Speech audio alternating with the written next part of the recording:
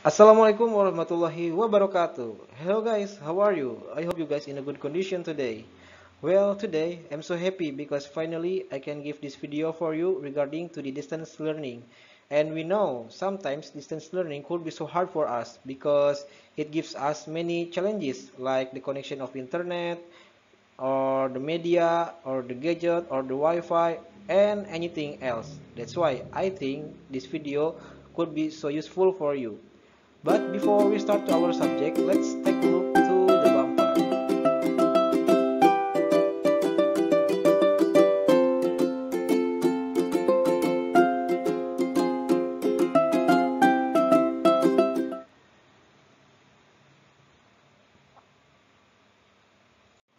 Okay, our title today is Expressions of Offering Help.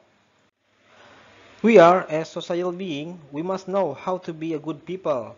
And there are so many ways to be a good people. One of them is helping each other. Okay, now look at to this guy. Consider he is your friend and he got an accident and for sure he is in need. Okay, my question is, what will you do if your friend got an accident? Will you help him or will you let him be? And the second question is, what are you gonna say to offer your help for him? If you really want to help him, you can start by saying, "Hello friend, what's the matter with you? Do you need my favor?" That's the example. Here we have hadith, khairun nasi ahsanuhum khuluqan wa anfa'uhum linnas.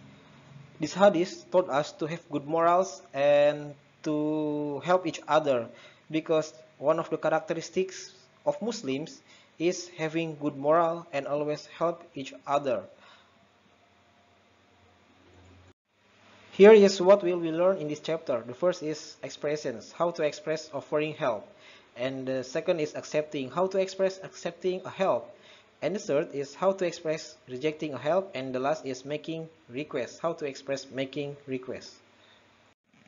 Okay, here is the things, expressions to offer help. The first is, can I get you some coffee?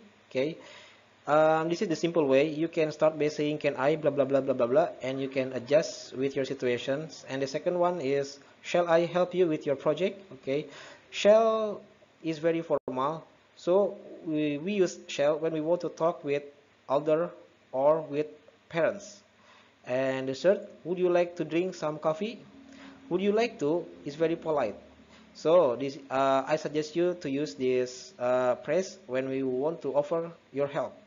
And the fourth is, do you want me to have a look? This is another example, the expressions of offering help. And the next is, I would be glad to help. Okay, when you say I would be glad to help, when you see people or when you see your friend looks like very in need, or you really believe that he is in need, okay, so you can say I would be glad to help.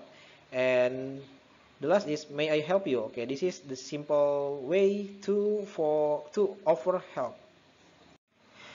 Okay, there is something you need to know in expressions to offer help. That is, when you express your offering help using can I or shall I, remember that they both always followed by verb without to. For example, like, can I get you some tea? Or shall I call the police for you? That's the example of using can I or shall I. This is just for your information. Okay, let's put ourselves as if we are in need. Okay, for the example, when you are eating in the kitchen and your friend comes to you and offer you to get you some drink, you can say, yes, please, I would love to. Okay, that's if you think that his help is really helpful for you. Or another example, like when you are cleaning your class and your friend offers his help, hi brother, do you need my help? Okay, and if you think that his help is very useful, you can say if you wouldn't mind. Or in bahasa is, jika kamu tidak keberatan. Okay, and the third one is, thank you, that would be great. Okay, this is simple way to accept his help. Okay, thank you, that would be great. Okay. But in other side, what if you want to reject the offer of your friend? You can say, it's okay, I can do it myself. Okay. And in other words is, don't worry, I will do it. Or the simple way is, no, thank you. Okay. The next is making requests. In case you need the help from the people or from your friend, you can say, can you help me? Okay, this is the simple way. Can you help me? And the next is, you can say, could I ask for your help? Okay, I will say that the differences between can and could is very polite, and can is normal but not really polite. Okay, so we use could when we ask a help from big brother or from the parents or from the older. Okay, and the next is, could you get it for me? There's another example of making a request, and you can adjust with your situations. Okay, and the next is, do you mind to turn on the lamp? If you want to sleep and you are on the bed and you feel so lazy to get up, and you can ask to your friend by saying, do you mind to turn on the lamp? And the last is, would you mind if you take my book? Of course, this is just the example, and the situations could be so different regarding to your situations, and you can adjust it. If I have said that using could gives more polite to ask a request from people, there is a way how to make it more polite using this pattern. Excuse me plus expressions plus please. How is the example? Here we are. The example is, excuse me, could you help me please? Look at this. Look at to this sentence where we use could is polite, and we add by using excuse me plus please. It means this is very very polite, and I suggest you to using this pattern when you ask for help. And then the other example is, excuse me, do you mind to throw my rubbish please? Okay, this is another example of using excuse me plus expressions plus please. Okay, this is more polite request. Okay, and I think you need to know this. Okay, I have a dialogue for you. Let me read it. Anang, do you have something to drink? I'm worn out and thirsty. Bambang, I have lots of drink. What do you want?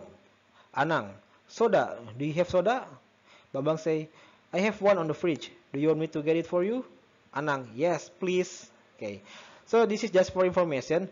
Look at to the word of worn out. Do you know what is the meaning of worn out? Worn out is another words to express you are very very tired.